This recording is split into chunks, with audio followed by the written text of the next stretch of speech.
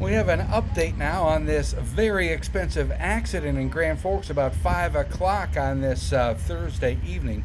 Just talked with Sergeant Pemberton of the Grand Forks Police Department, who says the semi-driver was leaving the Simonson's Travel Plaza along I-29 and going to head west on Gateway Drive, Highway 2 here, when apparently another vehicle got in his lane. He swerved a bit.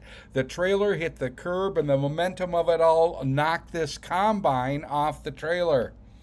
At this point, he says Interstate Towing was trying to get a couple of the tires onto the combine so they could pull it up on a trailer.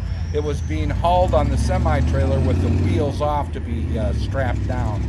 Nobody injured in the crash, but it's going to take some considerable dollars to fix the damage.